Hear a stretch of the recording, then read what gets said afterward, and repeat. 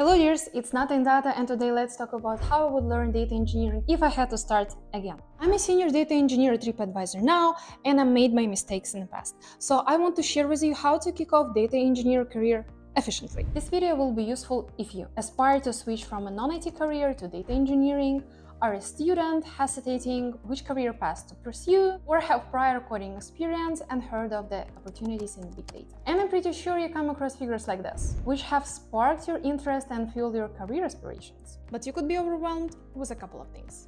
First, data engineering tools landscape, and I'm pretty sure not all of them are listed here. It seems like there are lots of tools to grasp, and the thing is, when you go out there searching top data engineering skills, the results are even more frustrating. Like, some websites are recommending outdated skills that weren't even close to being in top 10, while others, with the access to the most valuable insights, providing skills that could be applied to any job. Plus, none of these sites back their claims with data. Hold up, articles on data without data. Well, yeah, the irony, and we'll address that later. Second, the quantity of data buzzwords out there. Well, data engineering is a lot more ambiguous field comparing to traditional tech roles like software engineering. So new concepts are frequently emerging, like low code to no code, source of truth, self-service analytics, modern data stack, data mesh, lakehouse, etc. Third, if AI is going to take over data engineering jobs. Spoiler, no, it's just a helping hand here, not a replacement. Thankfully, we'll address all those questions further. So let's go. In short, my data engineer career started accidentally when I've been actively looking for junior Python developer jobs.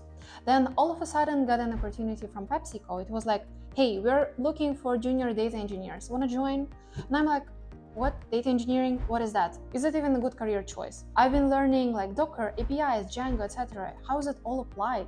How can I succeed with that? But after some research, I understood that data engineering is a highly promising career, that sweet spot between software engineering and data analysis. So I took the leap of faith, and now I'm a senior data engineer at TripAdvisor, AWS and GCP certified, wrangling the zillion of data. Okay, let's start. Before jumping on particular skills, we're definitely gonna refer to data. Many sources are advising some obsolete data without any data proof. So what is the actual demand in data engineering positions right now? The best approach is to look through LinkedIn job postings and figure out what exactly market needs. For that, I'll refer to Data Nerd Attack website, which analyzed more than 200,000 LinkedIn data job postings and outputs current market needs per role, level, and country. If you filter by data engineer position, you will have a real-world demanded skills for data engineers right now, right there. So looking at this list, should I just jump on this all right away? Well, I do agree with the stats, but with a tweak. The first thing I'd suggest you to check is computer science fundamentals. Yes, it's not shown in the list, but it goes without saying. The main difference between data engineer and other data professions is that it requires certain level of computer science fundamentals. So if you're a complete newbie, I'd suggest you start softly with CS53 course. It will broaden your perspective and strengthen your code fundamentals. It covers a range of basic concepts like algorithms, data structures, resource management, security, software engineering, and web development. CS50 is available for free online, YouTube or edX, allowing self-paced learning with optional certificates. It's really engaging with comprehensive introduction plus a balance of theoretical and practical learning. In my time, it gave me a lot of confidence and deeper understanding what is computer science in general. Second, SQL. After that, the bread and butter of every data professional, SQL. This is the oldest and an absolute must. No one can beat it for more than 40 years on the market. Beyond just doing some basic selects, you need to learn subqueries, views, how to use analytical functions, and things beyond standard from and where clauses.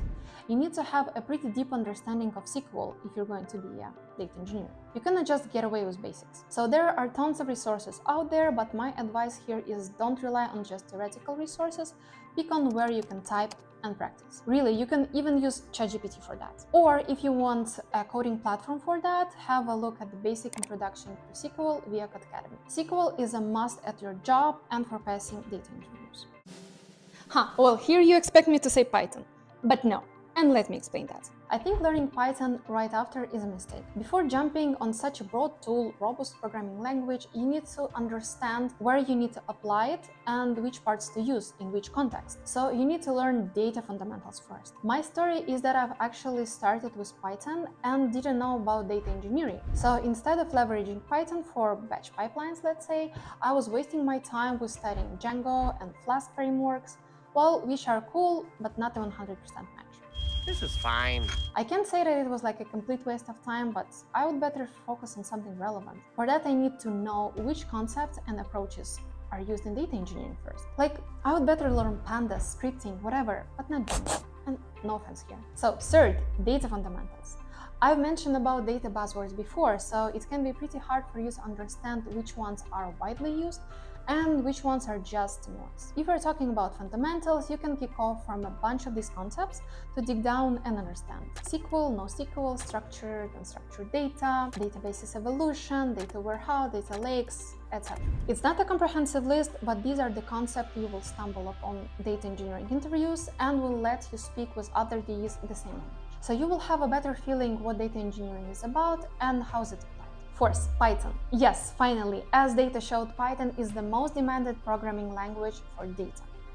And you're pretty safe those days. Python is a great place to start learning the basics, usually like for loops, if statements, variables, functions, and then from there you can go to the next level, understanding object-oriented programming. Well, it's pretty helpful if you're dealing with Airflow, so all those classes and methods are not so scary. Functional programming, pandas library, different concepts in that space, etc. So far in this step, you will know about databases, SQL basics of data engineering, like what is ETL and what to do with data, and you will know basics in programming. So you can jump on creating some easy ETL pipeline, which picks up the data from API, transforms and pushes it to database, etc. Like a pet project. Okay, so now you have a starting point and North Star, and it's more than enough for you to kick off. If you want even more details, a step-by-step process, and me to gently take your hand and walk through, please check my data engineering roadmap. More than 100 tools and concepts are included. I've drilled down every point even more and included particular resources that teaches you in the best way. Plus multiple pet projects, my experience on passing data certifications and how to land a job, even AI section for data engineering. So here you have it, dears. All the links mentioned are below. Please tell me if this video was helpful, and I do appreciate your feedback. And share your story below. See you in the next video.